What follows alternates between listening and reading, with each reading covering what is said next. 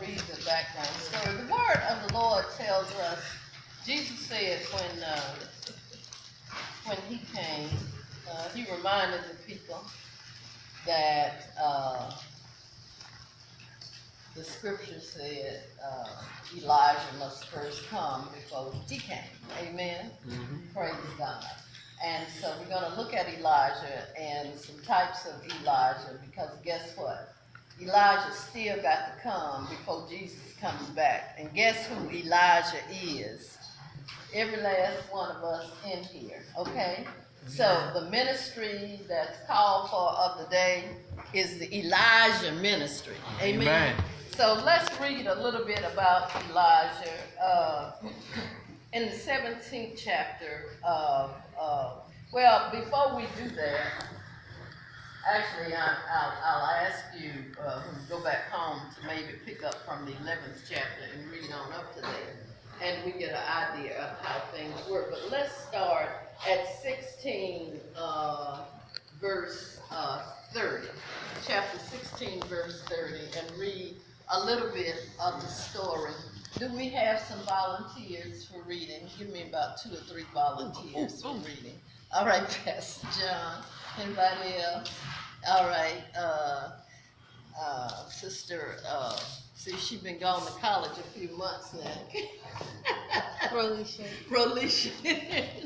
Okay, Pastor John, would you pick up and start at verse 30 of chapter 16? And read with your loud preacher voice. Yeah, 1 Kings 17, right? Huh? 1 Kings 17? 1 Kings, we're going to start at 16, verse 30. Oh, okay. All right. It says, and Ahab, the son of Omari, did evil in the sight of the Lord above all that were before him.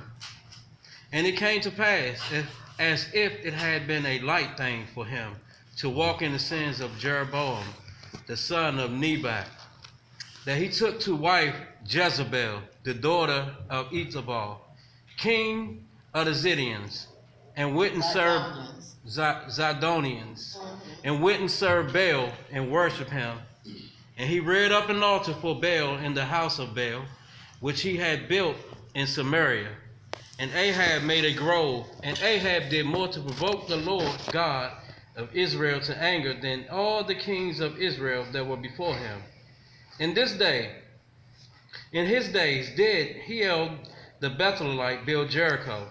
He laid the foundation thereof, and Abiram, his firstborn, and set up the gates thereof, and his youngest son, Segub, according to the word of the Lord which he spake by Joshua the son of Nun. Okay, hold it right there. And so we see that this scripture takes place in a time where people were doing everything they were big enough to do. Mm-hmm. Does it remind you of anything in our time? Yes, it does. Because they were doing whatever and they wanted to do. And it seems as if that's where we are today. Later on, the book of Judges say there was no king in Israel at that time, and people did what was right in their own sight.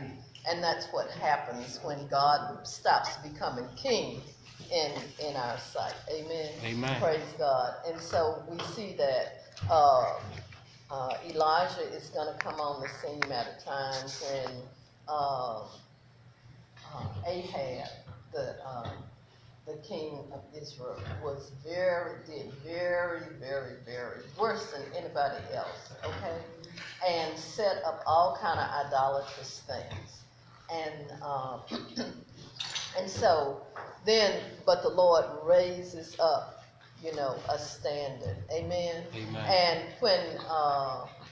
when the enemy comes in like a flood, hallelujah, God always raises up a standard. Yeah. And the standard comes up through his people. Amen. Amen. And so now we're going to ask the next reader to pick up in the 17th chapter, first verse. So it looks like Elijah just appears on the scene. So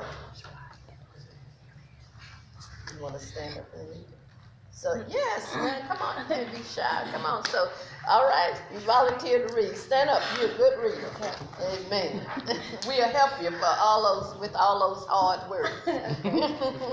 And Elijah the Tishbite, who was of the inhabitants of Gilead, said unto Ahab, as the Lord God of Israel lives, before whom I stand, there shall not be. It says they call him Tishbite, of the inhabitants of Gilead, and but there is not really. It's only speculation about where Elijah comes from. When we study it out, it seems like he might be from the tribe of Manasseh. I don't know, but most of the scholars can't agree. It's like he just appeared on the scene. Yeah. Amen. Amen. But he appeared on the scene he didn't have any notoriety, but he appeared on the scene with a powerful word. He appeared on the scene saying, what about the rain? There shall not be dew nor rain these years, but according to my word. All right.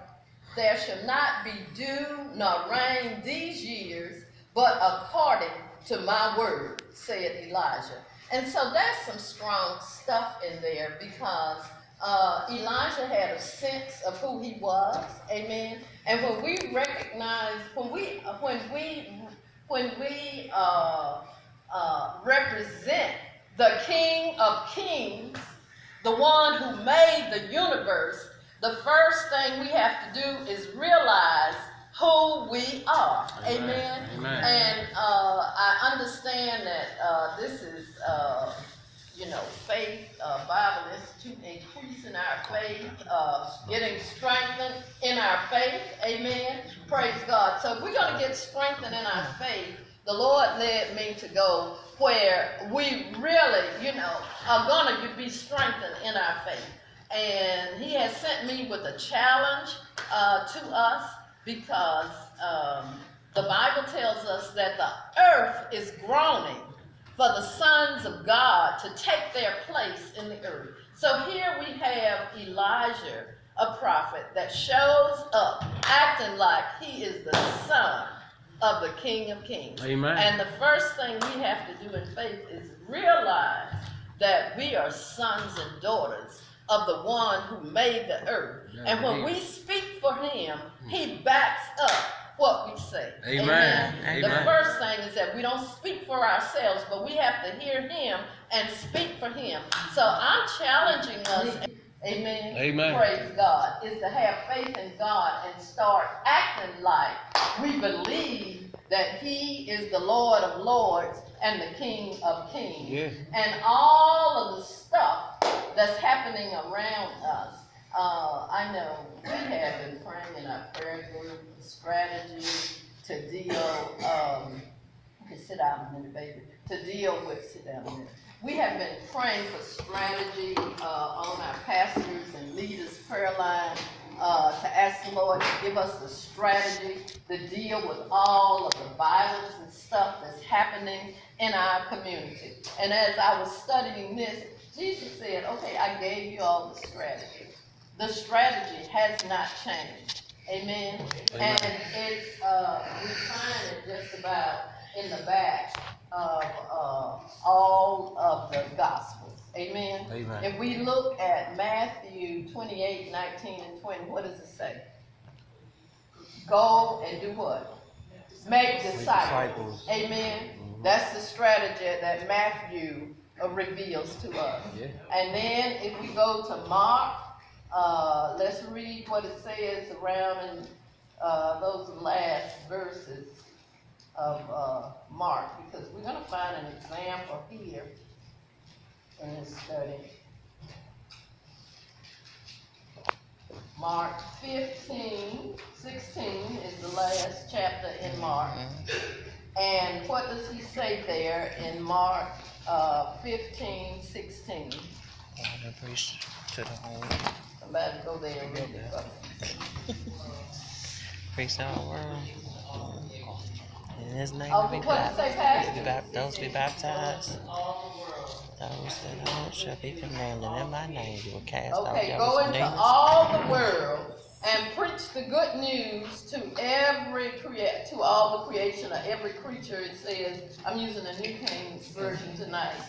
And then what it says, he who believes and is baptized will be saved, but he who does not believe will be condemned. Amen. And then look what he says. And these signs will follow those who believe. All right? Are we believers in here? Yes. Amen. He says, these signs will follow those who believe. In my name, they will cast out demons. Yes. They will speak with new tongues. Yeah. They will take up serpents, and if they drink anything deadly, it will by no means hurt them. They will lay hands on the sick, and they will recover. Hallelujah. Okay, that's the strategy That's right. that Mark reports. All are basically reporting the same thing. And then if we turn over to Luke.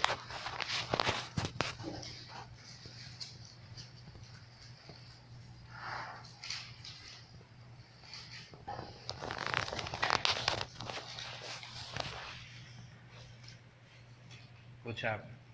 If we turn over to Luke, I'm looking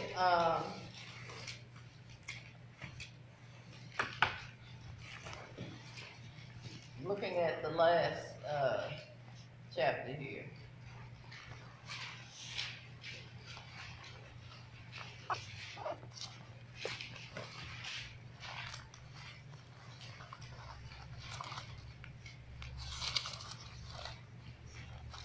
He tells them about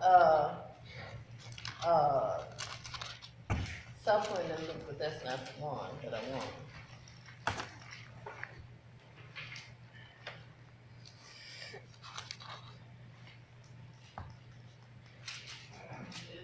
Verse 49, I am going to send to you what my prophets promised. Yes. Let's look at 46 and read through. He told them, this is what is written, the Christ will suffer and rise from the dead on the third day. And repentance and forgiveness of sins will be preached in his name to all nations, beginning at Jerusalem. You are witnesses of these things. I am going to send you what my Father has promised, but stay in the city until you have been clothed with power from on high, Amen. Hallelujah. So Luke is letting them know that we need to believe and we need power. Amen. Amen. From on high. Amen. Praise God. And then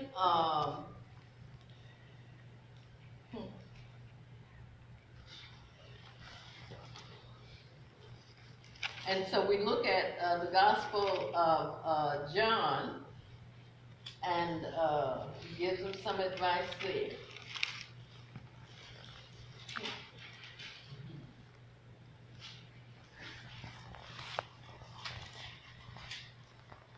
Let's look at the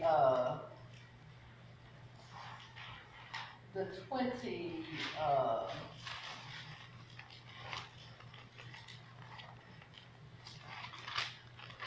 Let's look at the 26 years.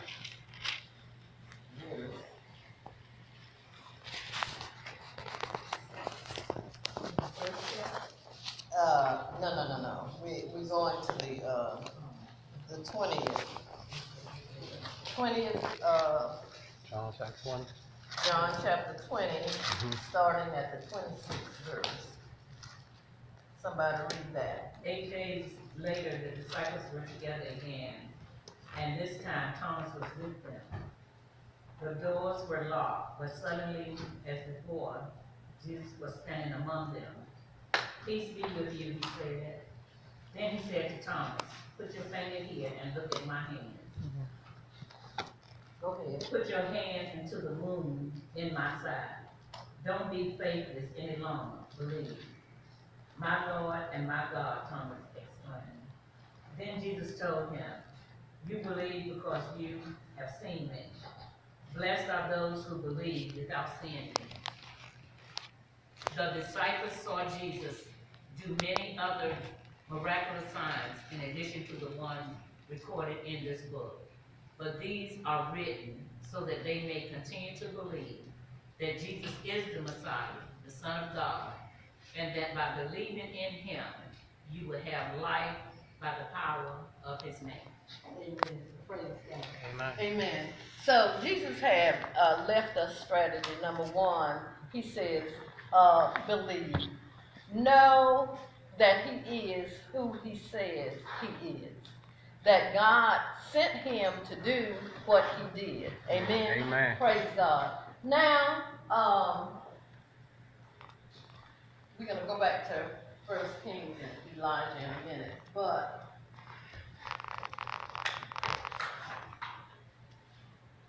Paul says in a place that before the foundation of the world, that Jesus was slain. Amen. Amen. Jesus came here as a little baby just to walk out what God had already done, even before he laid the foundation of the earth. Amen. And in our lives, in each one of our lives, that he has put a thought. It didn't just come in our mind. Amen. God had a plan for each one of us before the foundation of the world. And he starts us to moving toward that. The beginning is to believe that he is who he says he is. Amen. And he sent Jesus as an example to help us believe. Thank you, Lord. The last scripture we read in John, it said Thomas believed. Jesus knew that Thomas had some doubts. And Thomas hadn't seen him when he appeared in other places. That's where he told Thomas, okay, come here and touch me and feel me. Stick your hand in the hole in my side so that you will really know. And Thomas, when he saw, he really got it. Because he said, my Lord and my God. That was a real confession that Thomas made, that he understood that Jesus was the same as God. Yeah, amen. Amen. Praise God. And but Jesus says, blessed are those who see and believe. Some of us, we struggle behind like Thomas because we have got to depend on our flesh before we can get the revelation. But Jesus says, more blessed are those who can believe without seeing. Amen. Because if we receive the light that Jesus brings, then we are going to believe. Amen. Amen. I was laying in bed last few weeks, and I began to notice there is a light fan thing with a light above our bed. Amen. And when I wake up in the morning, it's like the fan has 4 or 5 blades. I think it has 5 blades. But when I look at it at a certain point, I can only see 3 of the blades. Okay, I can't see the other blade. I know that it's there because when the light is on, I see it. And I was laying there today. I went to try to take a nap today. And I was looking up, I said, that is really interesting. You look a certain way at that fan, and it doesn't look like it has but 3 blades. You can't see the rest of the blades, right? And I lay there, and I looked like this, and I looked. I said, that is really, really something. And the Lord says that's the way it is with some people about Jesus. You know, until you really receive the light in your heart, the things that tells us about him is just like types and shadows or something. Yeah. I know that that fan is supposed to have another blade, but I have to turn on the light in order to be able to see. The ceiling is white and the blades are white. And I know that there is a blade there. It's just like we know there has to be a creator. But if we're depending on our eyes to see it, I say, isn't that something? Jesus said, yeah, that's the way some of you all are. You know, you know that the thing's there. I've seen all kind of types and shadows, and you could barely see the shadow of that blade. But I said, well, Lord, that's really, really something. And but he wants us to know when we believe when we really receive him, then we come to a place of knowing. Now, we're going to rush on because we're not going to be here all night. Now, let's finish. Where's my Elijah reader? Stand up again, baby. And release you. So we read 17:1. Would you read that again? And Elijah the Tishbite, who was of the inhabitants of Gilead, said unto Ahab, as the Lord God of Israel lives, before whom I stand, there shall not be dew nor rain these years, but according to my word. All right, and read the second verse. And the word of the Lord came unto him, saying, Get you hence, and turn you eastward, and hide yourself by the brook Cherith that is before Jordan. And it shall be that you shall drink of the brook, and I have commanded the ravens to feed you there. All right, he commanded the birds to go steal some food off of Ahab's plate, probably, and bring it to Elijah. Right. See, God, when he tells us to do something, he has got all of the details worked out. Yeah. Lord, how am I going to do this? How am I going to do that? And so he tells him, okay, go hide yourself, all right? Because they're going to be coming after you. You stand up and make a declaration like that. They are going to be coming after you. Amen. The devil's people are going to be coming after you. And so, but the Lord is leading Elijah all the way. Everybody else probably thinks he's stone crazy for saying something like that. So go ahead, read a little further. So he went and did according unto the word of the Lord. For he went and dwelt by the brook Cherith that is before Jordan. And the ravens brought him bread and flesh in the morning, and bread and flesh in the evening. And he drank of the brook. And it came to pass after a while that the brook dried up, because there had been no rain in the land. And the word of the Lord came unto him, saying, Arise, get you to Zarephath, which belongs to Zidon, and dwell there. Behold, I have commanded a widow woman there to sustain you. So he arose and went to Zarephath, and when he came to the gate of the city, behold, the widow woman was there gathering of sticks. And he called to her and said, Fetch me, I pray you, a little water in a vessel, that I may drink. And as she was going to fetch it, he called to her and said, Bring me, I pray you, a morsel of bread in your hand. And she said, As the Lord your God lives, I have not a cake, but a handful of meal in a barrel, and a little oil in a cruse. And behold, I am gathering 2 sticks, that I may go in and dress it for me and my son, that we may eat it and die. And Elijah said unto her, Fear not, go and do as you have said, but make me thereof a little cake first, and bring it unto me, and after make for you and for your son. For thus says the Lord God of Israel, The barrel of meal shall not waste, neither shall the cruse of oil fail, until the day that the Lord sends rain upon the earth. And she went and did according to the saying of Elijah, and she and he and her house did eat many days. And the barrel of meal wasted not, neither did the cruse of oil fail, according to the word of the Lord, which he spoke by Elijah. Praise God. Amen. Hold up a minute. Amen. Praise God. So, the Lord who made heaven and earth, he owns everything in the earth. And he knows exactly where he has something stashed for you. Yeah. Amen. Praise God. So he gives Elijah a directive. Elijah follows his directive, and the rest is on God. And then he guides him all the way, where he's going to eat, where he's going to drink, and he knows when one place dries up, that he has provided something in another place. This widow woman thought that she's going to eat the last that she had, but then because she obeyed God and shared with the prophet, The Lord sustained her and her son and him, and they ate for many days, for as long as they needed to. Amen. Amen. And so the challenge to us today is to believe God. That's basically what happened to Elijah, is that he believed God.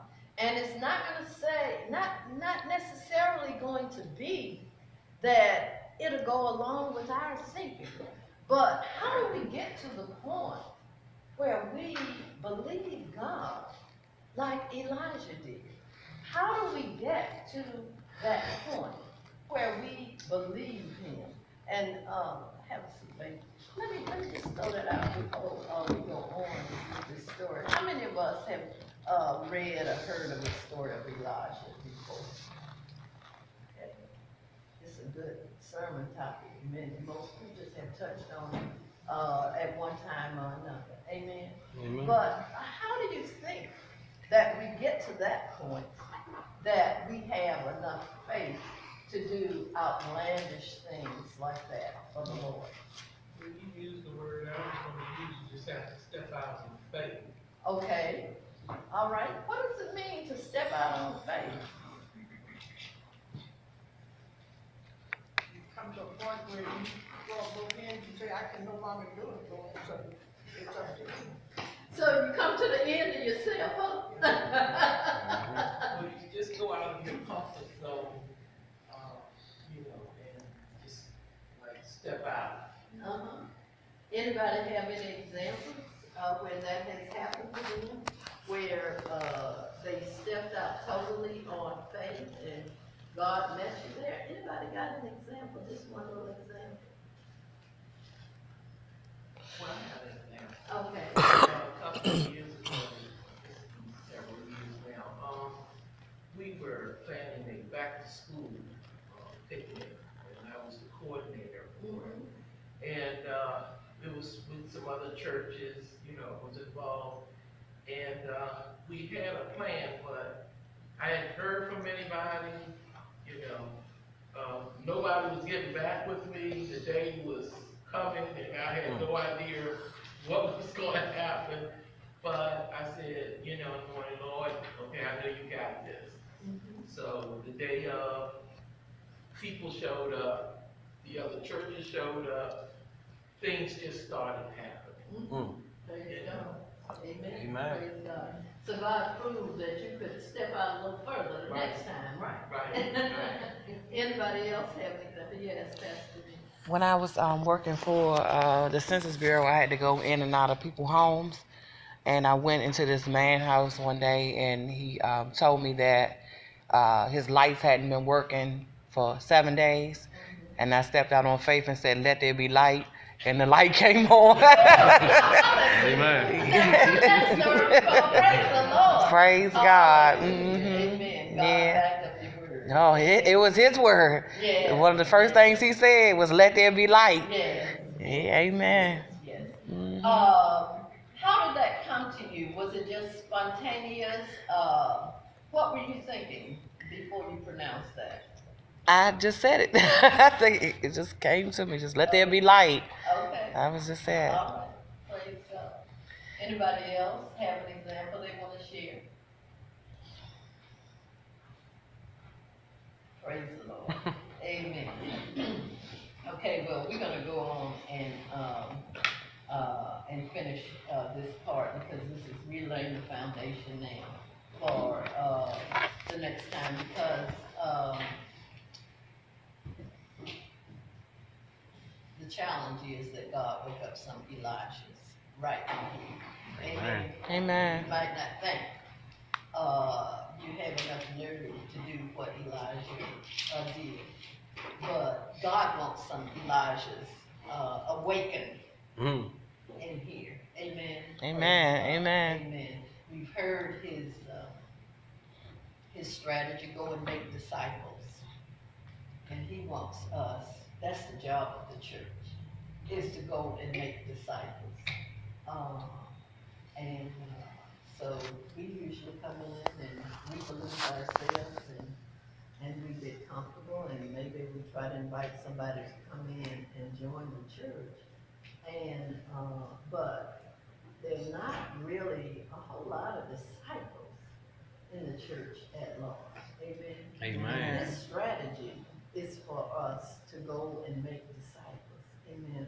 All right, so let's read on a little bit. And it came to pass after these things that the son of the woman, the mistress of the house, fell sick, and his sickness was so sore that there was no breath left in him. And she said unto Elijah, what have I to do with you, O you man of God? Are you come unto me to call my sin to remembrance and to kill my son? And he said unto her, Give me your son. And he took him out of her bosom, and carried him up into a loft, where he abode, and laid him upon his own bed. And he cried unto the Lord, and said, O Lord my God, have you also brought evil upon the widow with whom I sojourned by killing her son? And he stretched himself upon the child 3 times, and cried unto the Lord, and said, O Lord my God, I pray you, let this child's soul come into him again. And the Lord heard the voice of Elijah, and the soul of the child came into him again, and he revived.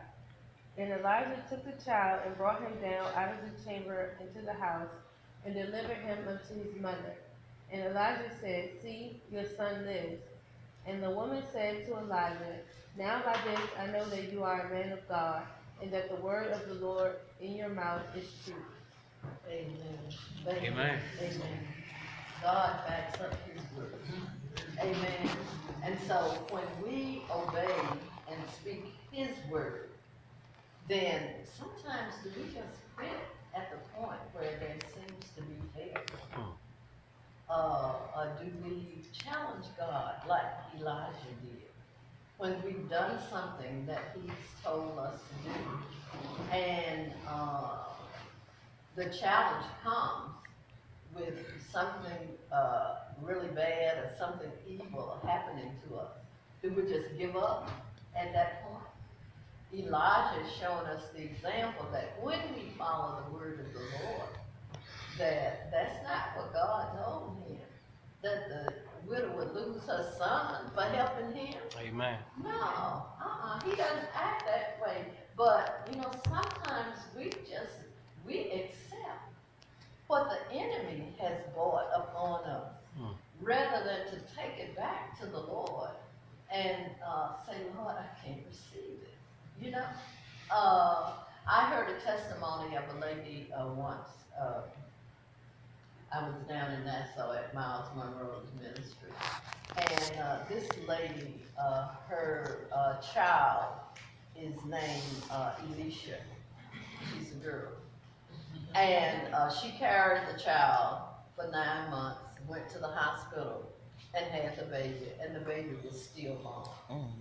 And the doctors gave their condolences and all of that. And she said, Give me my baby. And she took the baby and she held the baby up and she said, In the name of Jesus, you live, Elisha. And the baby started. Amen. Praise God. Praise the Lord. It had taken her some doing to even get to the point to have a baby. Yeah. And then the baby was going to be stillborn. She said, Oh no. And she spoke life into the baby, and the baby came alive. Glory, hallelujah. Hallelujah. And she was saying that one day she got to take a trip, and it was the place where Elijah came from, and the Lord just did something further in her. But we have the right. When it seems like the enemy has messed up the plan that God gave us, we have the right to say no. Stand up and say no. Yeah. Amen. Yeah. Praise Amen. God. Amen. And so if we do that, then that's the Elijah that God has in us. God has that kind of faith in everyone who will believe. Amen. Amen. Each one of us have been given a measure of faith that will take us from point A to point B. Amen. I remember myself, I've shared the story with some people in 1966, right over here in Southeast. I was on my way to Bible study. I got off the 94 bus. We lived in Parkland. And was on my way into the church. There was a man that was on the bus with me. He was doing the heroin epidemic back in the 60s. And there was a man on the bus with me. I had noticed him, but I really wasn't prepared. But I was supposed to teach the lesson that night and really wasn't prepared. And so anyway, I was just thinking, Lord, how am I going to do this? How am I going to start this? Blah, blah, blah, blah. And as I'm walking along thinking, I am aware of some hurried footsteps behind me. But my mind is totally on the fact of what am I going to do? And so the man comes up behind me and he grabs me. He puts one hand over my mouth and grabs my arms with the other. They had been snatching purses at that time. And so the first thing I did was, when I realized, it took me about 10 seconds, I think, I said, this man has grabbed me. Oh, no, he won't. And I threw my purse on the ground. If he wanted that, he could have picked it up and run. But no, he's trying to drag me someplace. And, but when I decided that I would fight, when I said, oh no, there were angels there to help me, because I'm not a particularly strong woman in strength. But when I said no, and I went to pull that man's hand away from my mouth, his hand felt like a feather. And so then he'd have to take his other hand and clamp my arms, and we were like this. And it was no effort to me. And finally, a man came around that little corner and said, leave her alone. And then he said, get the H on me and so and so. And the man said, is that your husband? I said, no, I don't know him. But that gave him a running start. And he ran off. So when I went in the church, and the pastor was in there and the Sunday school superintendent, they heard the screams. But they thought it was some children out there playing, so they didn't come to check them out. And when I went in, it was really something. And what happened in our church at that time, right over here in Southeast, it really scared the people, because I was about the third one. I was the first one that was grabbed. Some other women had had their first snatch coming into church.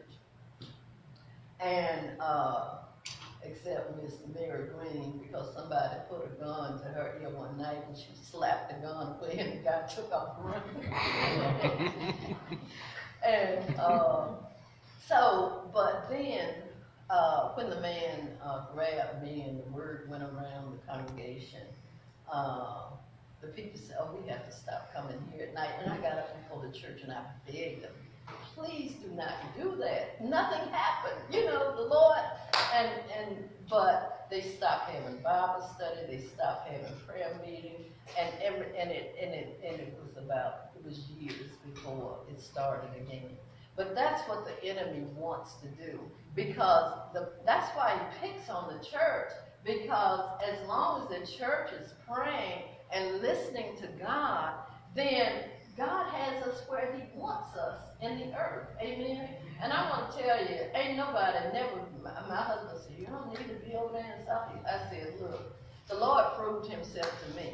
And I'm not going to act stupid and not be cautious. But I do whatever I have to do, morning, noon, or night. Because if God told me to do it, then he has already proved himself. That was 1966. Ain't nobody bothered me since 1966. Amen? Amen. Praise God. Amen. And I travel in Southeast. All of my work, time, ministry, and everything has been right in Southeast. And so what I'm saying to us tonight is that God is capable of taking care of us if he has told us to do something. Amen? Amen. Praise God. So, anyway, now we're going to move on ahead, because who can help me with the rest of the story that you know about Elijah? After a while, the next verse will say, God tells Elijah to return to over there in the land of Ahab. Who knows what happened next? Okay, the battle at Mount Carmel, right? Amen. So the Lord told Elijah to return, and a whole lot of other things. I'm going to give you the assignment to go ahead and read the rest of the 17th chapter And we're gonna pick up something out of there. I'll have some questions for you next week. But the Lord sent Elijah back to call for rain. He said it wouldn't rain until he said so. And the Lord said it's time to go back. And so, but it wasn't just about rain, because God wanted to get the attention of the people. It was really all about the idolatry in the land. And that's what God really wanted challenged. But he needed Elijah's faith to go forward, to get ready for that challenge, so that he was really after the people's heart. And in all of the things that happened, you know, we've got a real cold spell coming along here. And all of the things that happened, God is always after our heart, even to sending his son to come down here and die for us. Thank you, so that we would give our heart to him. Because guess what? He wants his children to be with him forever. It's all about him wanting his children to be with him forever. Amen? Amen. Praise God. And so Elijah came and he challenged the prophets of Baal on Mount Carmel. And who knows what happened when he challenged them? Okay, y'all know that. He defeated them. Praise God. You're talking about the 18th chapter, right? Okay, yeah, we're going to read the rest of the story. Amen. Okay, we're going to read the rest of the story because the 17th chapter ends with God telling Elijah to go back. Amen. Amen. So I want you all to go and read the story and be ready for next week, because guess what? Here is what the reason we are looking at the story of Elijah. Let's go over here to the book of James. This is the whole point. James. Mm-hmm. Good chapter. We're gonna let's see, where's the verse? The verse where it says the effectual fervent prayer of the righteous availeth much. It's James. Either 1:17. Do you have it, Pastor? Would you pronounce the chapter and read it? I have it written down.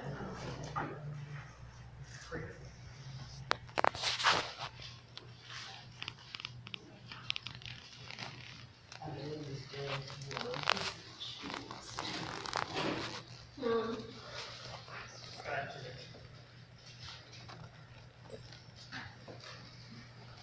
James comes right after Hebrews.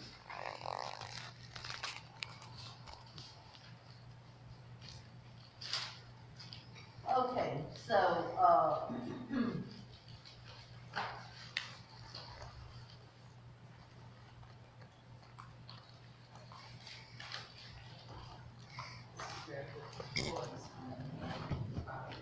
oh yes, it's 5:16. pardon me. 5:16 is love. Oh, okay. Okay, 5:16. Therefore confess your sins to each other and pray for each other so that you may be healed. The prayer of a righteous man is powerful and effective. Okay, and the King James, well, I'm using the New King James tonight, but it says, the effectual, fervent prayer of a righteous man avails much. Amen. And then 17 says, Elijah was a man with a nature like ours. He was a human being, Amen. just like us. And he prayed honestly that it would not rain, and it did not rain on the land for 3 years and 6 months. Amen. The people really needed some water. Oh, and they yeah. were just Oh, right yeah. for listening. Amen. Praise God. We need a break in all this violence and crime that is happening around us. Amen. So James tells us that the effective, fervent prayer of the righteous availeth much. Amen. What God wants to challenge us with, as we're going to stop here because he told me I'll be all night. What he wants to challenge us with is for us to become effectual in our prayers. Amen. Amen. And effectual means effectual fervent prayers. They said it's old, outdated now. You know, the dictionary has a way of changing things according to how it's used in the land. But it used to mean, which to me it still means, that it's some fire to it. Amen. Amen. Fervent means it's got some fire and some power. Amen. Yeah. But as I went to look up the word in the concordance, they said it's outdated, that they don't use it. Would that be prayer without ceasing? What fervent means is that you got to put some action to it. Amen. Amen. Praise God. Yes, we pray without ceasing, but effectual means that it's something strong. It's something with action. Mm-hmm. Go home and look that word up in your concordance, because it means it's got some strength behind it. Amen. That's what effectual means. And fervent means it's got some heat dealing with it. That's what it used to mean. Amen. Yes.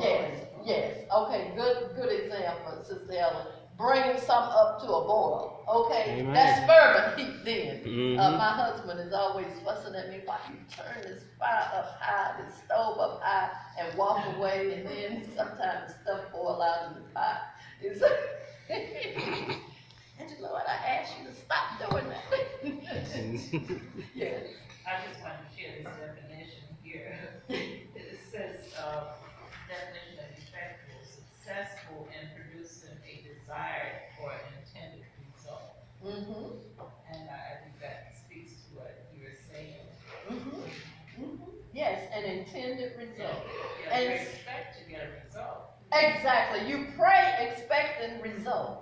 And guess what? We just can't sit down and pray. Amen. Amen. We on our prayer line have been praying, as I said earlier, for strategy to deal with what's happening to us for 2 years now. Amen. The Lord said to us one time about 2 years ago, shout, I've given you the city.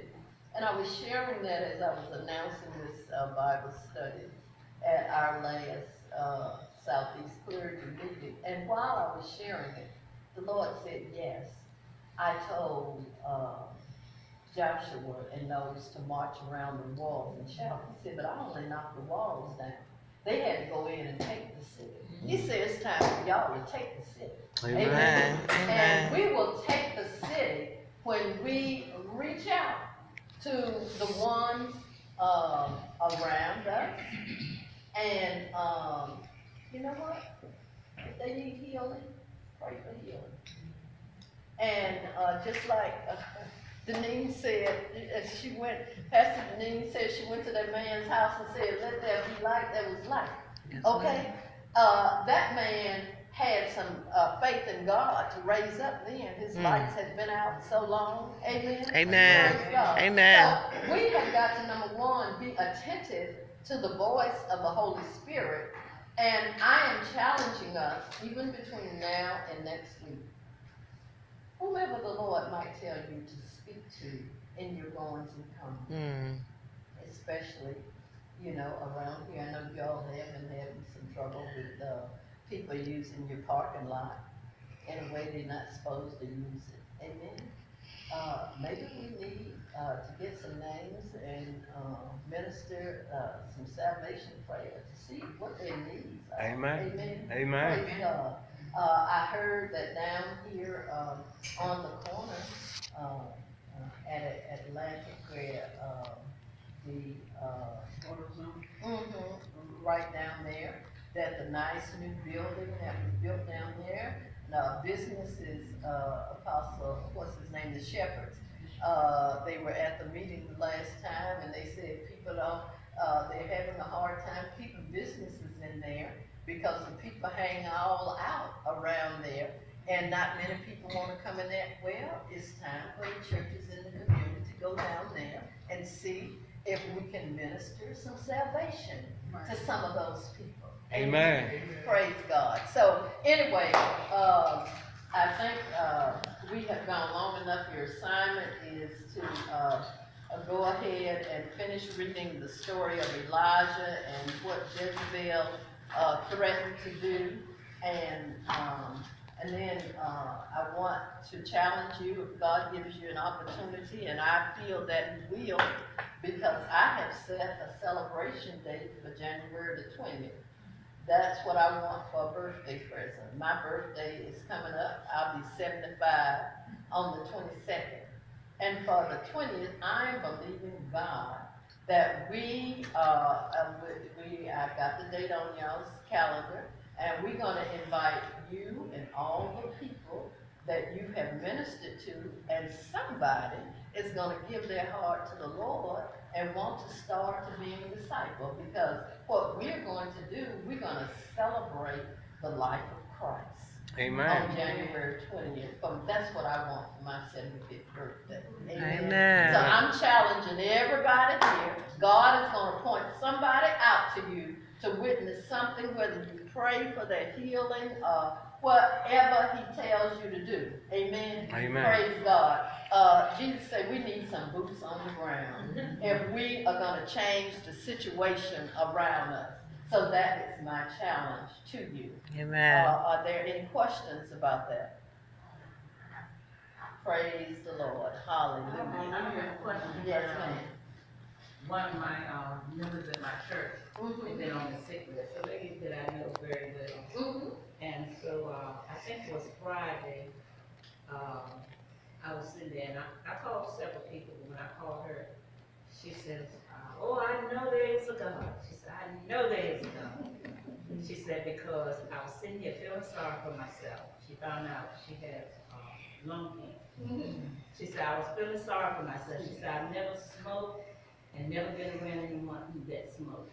She said, but I'm so glad that you called me. She told me somebody else had called her just before I did. She said, oh, I know. And then she said, will you pray with me? Praise God. And to tell you the truth, I did not know that I was going to be asked to do that. And I was just thought, I did not think that there was going to be news like that. But I prayed with her. And she said, pray with me, because you really can pray. And it's amazing sometimes when other people see in you that you don't see yourself. Because I can pray, but it's not like, that someone would just say that. So anyhow, I did pray with her. And so, I'm still lifting her. I have not called her again, but I do need to give her a call. And she's a real strong Christian. The Lord sent you out there to get some encouragement for yourself. She did. Yeah. Praise God. Hallelujah. Amen. So that's an example of all of the opportunities that God provides. Of somebody that we have ministered to, even in school. We're so glad to have Monte here with us tonight. Amen. Praise God. And all of our peoples from Saving Souls Deliverance Ministry, Pastor Daneen, Pastor John, you all know them here at Faith there, over there with church in their house in Lincoln Heights. And we're so glad that they have come along. Bring somebody else with you next week. And Sister Helen, we're so glad to have her. She's regular on the prayer line, and she's not a stranger to Faith from Jericho City of Praise is her church. So we are so grateful, and Mr. Fenrick is over there.